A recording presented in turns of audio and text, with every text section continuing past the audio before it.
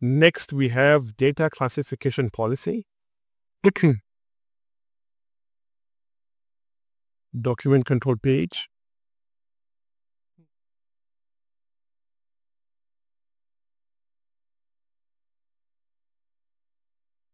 Related documents. Now, this is confidentiality statement, and there you go, contents. So, the important thing is when we have data, you classify data, and this classification depends on some labels. We'll discuss this. So that's objective. So every data must have a data owner. So if it is a document, it's a document owner. If it is an asset like server or database, it's an asset owner. And that's the job of asset owner or data owner to classify it. Okay. Now, we have these roles and responsibilities is generic. So the scope, it applies to all employees, contractors, and vendors.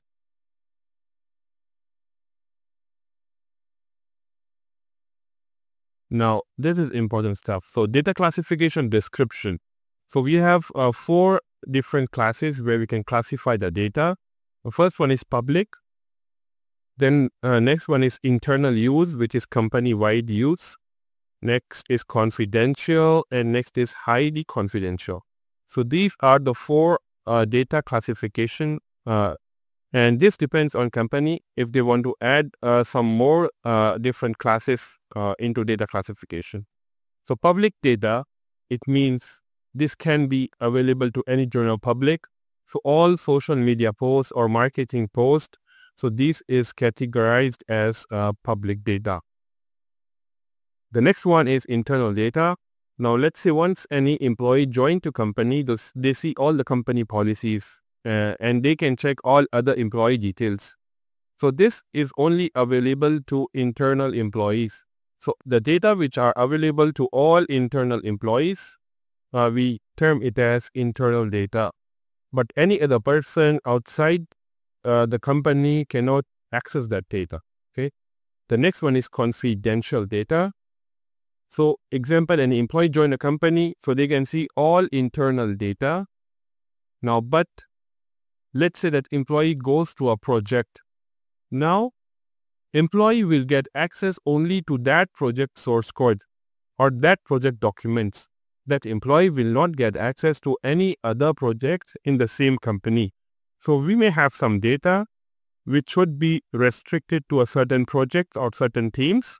So that we call as confidential data. So it should not be shared to all employees. Internal data is shared with all employees, but confidential data is only shared to some set of employees depending on the needs. And restricted or highly confidential data. So this is highly sensitive data. It's limited to a handful of individuals, like production access or company financial records, payment details. So these are highly confidential data, and this should be only restricted to, example, let's say less than 10 employees. So that's a classification, public, internal, confidential, and highly confidential. Now these are some of the policy statement. Encryption in transit recommended for public data.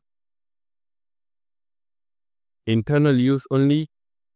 So all company employees can access internal data. Confidential data only available to some employees. Example, working in project A, so they don't get access to any other projects. So for this, we should have multi-factor authentication enabled. That's a requirement. Okay. And also we should monitor this access. We usually monitor internal confidential and highly confidential data access logs. Confidential data should be encrypted in transit, at rest, and at rest both. Okay. So this is the encryption requirements, but you see additional requirements are here. It should have multi-factor authentication, and the access should be renewed. And we give access to the employee based on need to know basis only. And once that employee leaves or moves to any other project, then we deprovision that access. Okay. Now we have highly confidential data. It's tightly restricted and monitored. It is only available to free employees. So production environment access or company financial records. So here also we have multi-factor authentication, encryption. Okay, we have transparent data encryption or tokenization. So this is onto data classification. Now we have data labeling as well.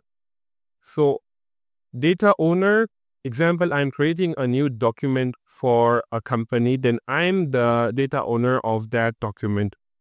So similarly, we have asset owner. Example, we have a server, so we create an asset owner for that server.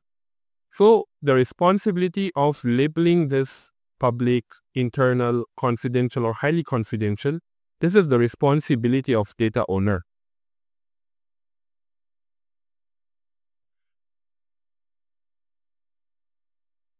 So once we have classified data, there might be some other updates. Example, if some data is public today, after some time it may become internal to employees.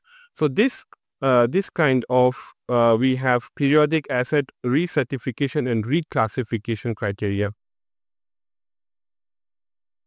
So we have teams, infrastructure, security, and legal compliances team.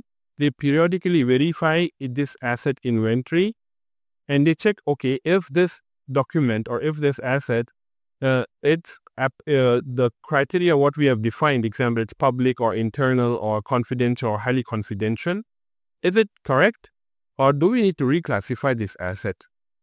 And this is a periodic exercise. Okay, data handling guidelines. Okay, how you can handle the data.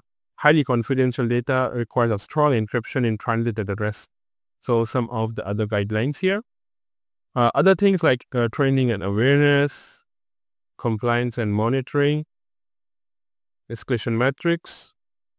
So why we have defined escalation metrics separate in each and other document? Because the escalation metric for data classification should be different, or may be different.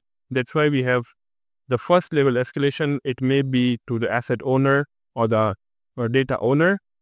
So that's why we have escalation metrics in each and every policy defined as a separate topic here. Okay. Policy exceptions. Anyone need any exception to this policy can follow this document. And that's a policy review and updates and conclusion. So that's it on to data classification. So if you have any suggestions for this policy, kindly do comments below. Thank you.